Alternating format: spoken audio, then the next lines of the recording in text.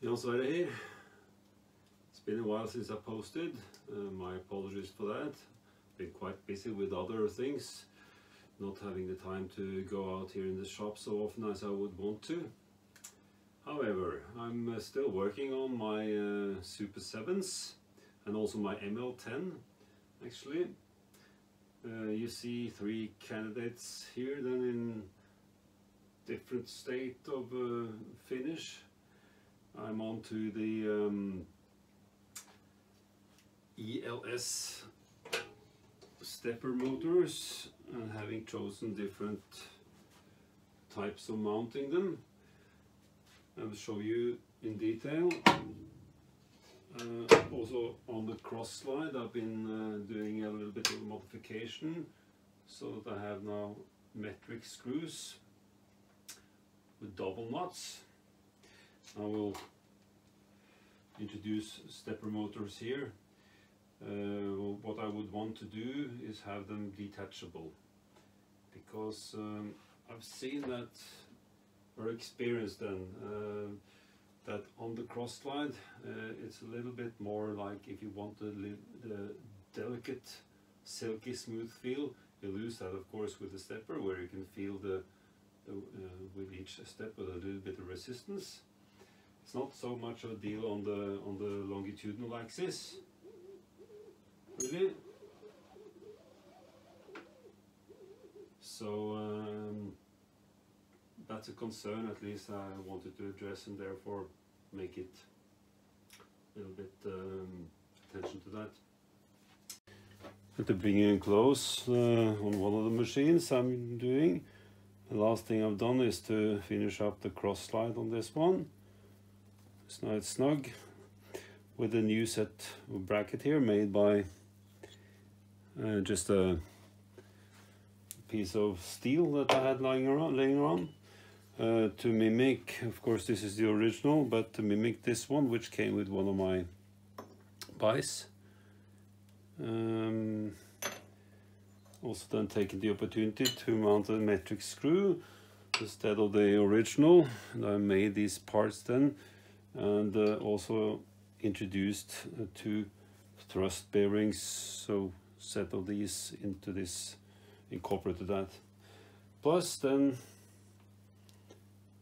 with thanks to Myford, you can buy these of course in metric, so the match this 2mm lead screw here that I'm using with bronze nuts. I have the matching here from Myford, the color with dial in 2mm per revolution. So if you also then have a view in here, you will see the stepper motor for driving the set axis. That is thanks to an English gentleman, I think, that I stole the idea from, or at least will try that. It does give you a little bit more noise with the motor mounted inside that, and a little bit extra resistance with the stepper motor, but else it's functioning okay.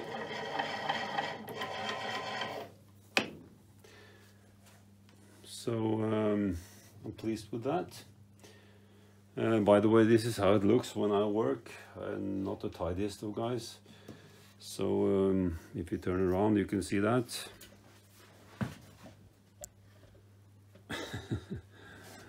But this is how it usually works. Here you can see the cross slide system, nut and screw metric with the double-sided nuts. I mean 2 nuts, so this is adjustable on one side, and then I have adjusted a snug fit. On this guy here I have, as you can see, not the motor inside here, but instead mounted it on a bracket, which is quieter, smoother with a belt, a little bit more cumbersome, and of course could have mounted it here also as usual, but then I would want to have this more beefed up, which, well, that's also a possibility. But I mean, this is where the gearbox sits anyway, if you have a gearbox, so the space is vacant now. And this kind of resistance is okay, I guess, for the longitudinal axis, but as I said, for the cross axis, either with a gear or with a direct drive or with some kind of belt pulley system, I would want to have it detachable. So that's what I'm opting for there. Yeah, and on my ML10 we can go over there also. We also see a different version where I have the step motor mounted to drive the end of the screw there, or the lead screw. It's just by chance, or I mean, it's not a necessity to have it exactly that way, but that is the way I chose. So for the cross axis, I have opted to use this integral motor lead screw. I'm not really certain if I'm all that happy 100%, but anyway it functions, but then it makes it non-detachable, so I might end up redoing that just after I've seen how it functions. Yeah, otherwise plain sailing.